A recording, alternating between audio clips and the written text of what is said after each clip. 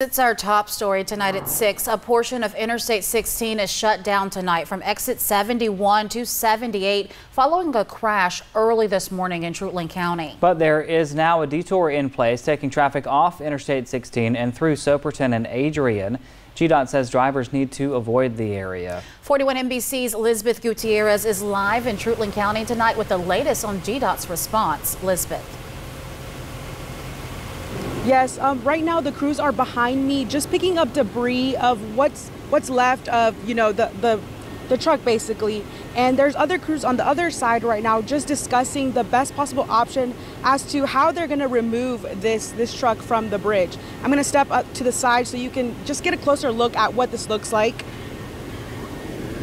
But according to the Department of Transportation, a large dump trailer hit the Highway 86 bridge over I-16 this morning. GDOT officially says the truck's bed was up and the impact shifted the bridge nearly 6 feet from its concrete base. And portions of the bridge are hanging in mid-air.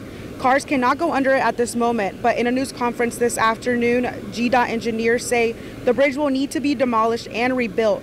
Equipment is on its way to start removing the bridge tonight, but the project will take some time.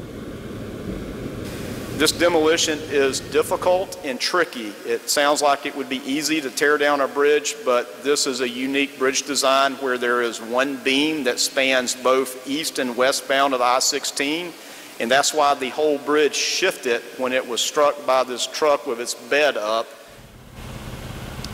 Again, that project will start tonight, and crews are still out here trying to pick up the debris, but they want to have all lanes opened up by the end of this week. Reporting live in Treutlen County, Lisbeth Gutierrez, 41 NBC News. Alrighty, thank you, Lisbeth. Definitely a big mess and a lot of work to do. Now, if you can't avoid the area and you need to use this route, there are detour signs posted for eastbound and westbound. You can enter or exit I-16 at exit 78 and exit 71. Those detours take you through Adrian and SOPERTON, adding 10 to 20 miles to your trip, depending on if you're headed toward Macon or Savannah.